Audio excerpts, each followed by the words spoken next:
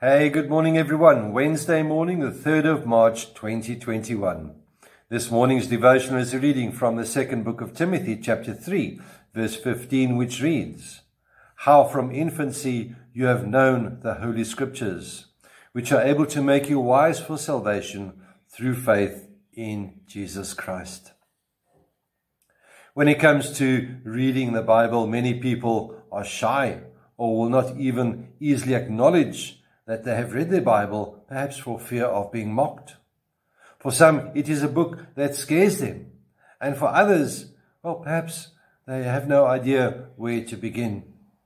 And there are even those who are of the opinion that it is a book that was written long ago and has really no relevance for today or even the life that you live today. Though it's such an outdated book. Who wants to read an old history book? Come on, guys, get a life.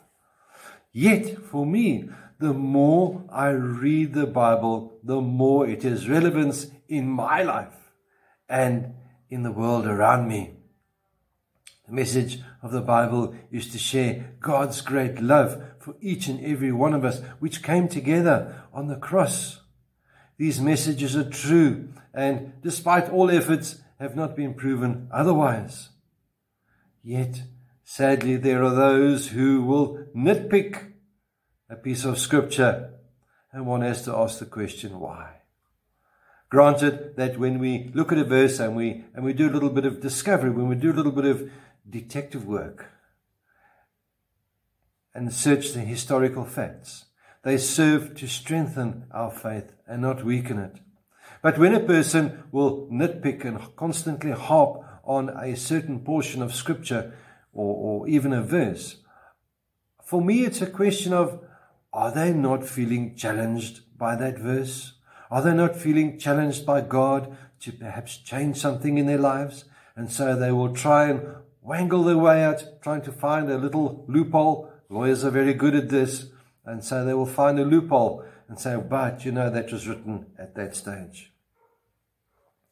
My dear friends, we need to allow ourselves not to be, or do not allow ourselves to be drawn into fruitless arguments about words, or even confuse the difference between nitpicking and discovery.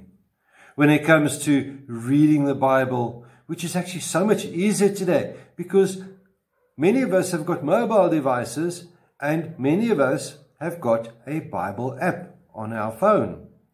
And so it is easy to access. But here's another question. You noticed I enjoy asking a lot of questions. I'm a nosy person. When last did we use the app, or even open it, or even perhaps update the app on the phone?